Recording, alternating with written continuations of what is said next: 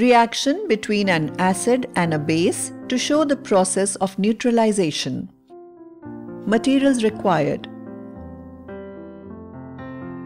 dilute hydrochloric acid, dilute sodium hydroxide solution, phenolphthalein, indicator, a measuring cylinder, dropper, test tubes. Take about 5 ml of dilute hydrochloric acid in a test tube.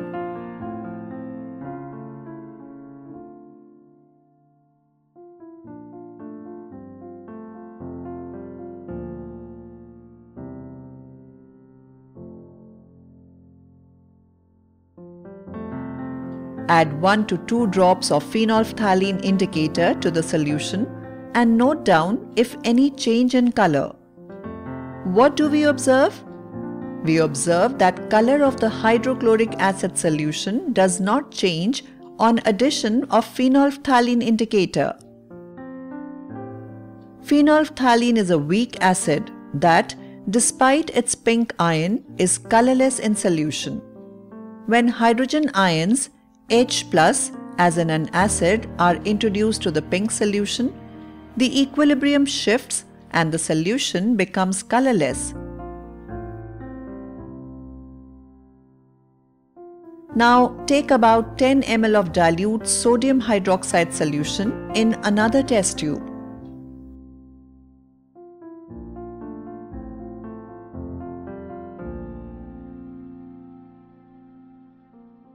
Take out sodium hydroxide solution with the help of a dropper and start adding the solution drop-wise into the test tube containing hydrochloric acid till a change in color is observed.